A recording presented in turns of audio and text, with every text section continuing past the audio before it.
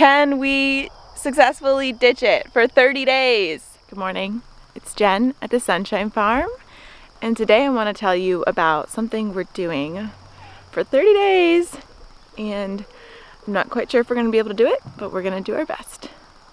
I'm out here today picking some breakfast for the bunnies. I'm sure they're going to enjoy their morning salad, and I see some ripe raspberries. I'm gonna pick some chard for the buns. What are you doing? I'm making a video. About what? Goodness, he's so ready to get me. Show him who's boss.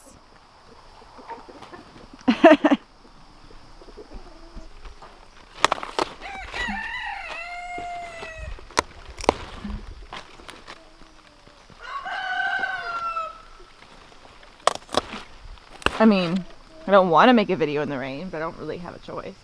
Well, yeah, I'm just curious what your video's about. Well, I'm trying to talk about our September challenge. Oh. Hi, little bean. Yeah, you're so cute. Hi. I'm not holding my camera right, so struggling. Ugh, readjust. It's kind of chilly out here. It's kind of chilly and wet, but I got my greens. I'm gonna pick some kale for them too, because I like to mix it up. Let me tell you about what we're doing this August. Just kidding. It's September now, so let me tell you about what we're doing this September.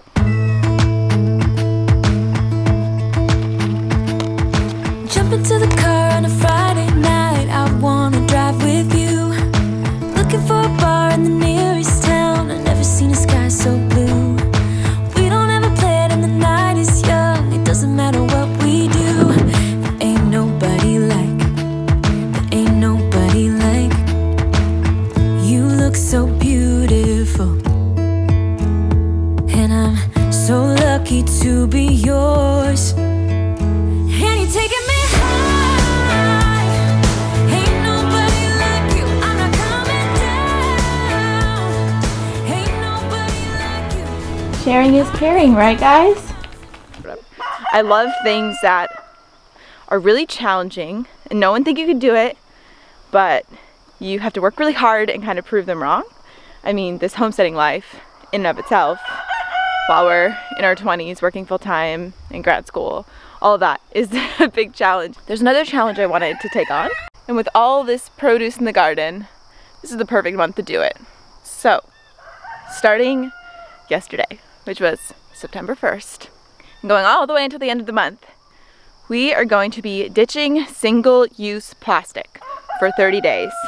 And this challenge isn't just to see if we can do it, but also to realize, wow, they're so loud, to realize how hard it is to do it, and to kind of change our lives a little bit so that we're not so reliant on going to the store and buying products and buying things packaged, but we get more comfortable with buying things in bulk and bringing our own containers and remembering to bring reusable shopping bags and not using plastic forks or knives or spoons when we're out at dinner, bringing our own to-go containers and water bottles and all of that. So, I mean, at one point in time, plastic wasn't even a thing, and now it's just taken over our lives and unfortunately has a really, really negative impact on the planet.